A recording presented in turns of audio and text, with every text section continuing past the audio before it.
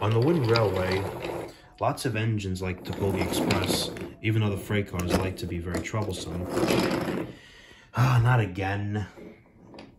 Suppose I'll have to couple you up again. You like to cause trouble. Alright, fine, sit there. Let's see if I give a shit. Henry? Fine. Come on, don't uncouple this time. Ow. Not if I could do it super fast. Whoa! Yeah! Ah, shit, I knocked the signal down. Damn it. A lot of nonsense about a broken signal box, said a voice. So Henry arrived and dropped the passengers off safe and sound. Oh, for I'm a jolly good fellow, for I'm a jolly good fellow. Who said that? It's me, Gordon. Gordon, where the hell have you been? You haven't appeared in a while. Oh, I've just been hibernating. You're a fucking train, you don't hibernate. It's fun, though. Seriously, you're making my balls itch. What? Oh, sorry. Oh, that's better. You tender?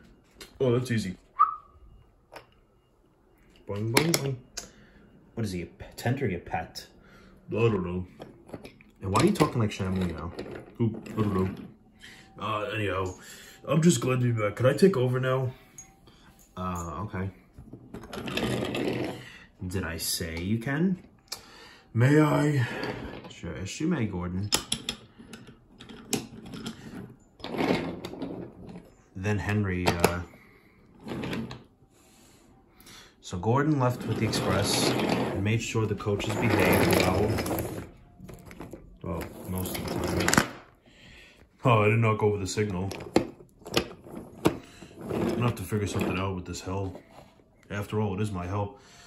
So anyhow, Merida, what can I do now? Nothing really. You can go hang out by your forest. I don't have a forest. That was the island of Sodor. This is the wooden railway. Oh, I don't know. Then Merida turned her head. You can... Oh, what the...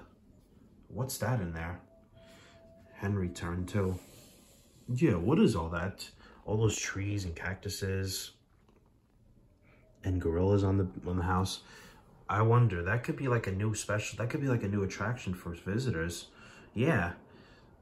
So they sent some workmen over there to remove a lot of the trees, weeds, and branches. They had to axe the kind rubbery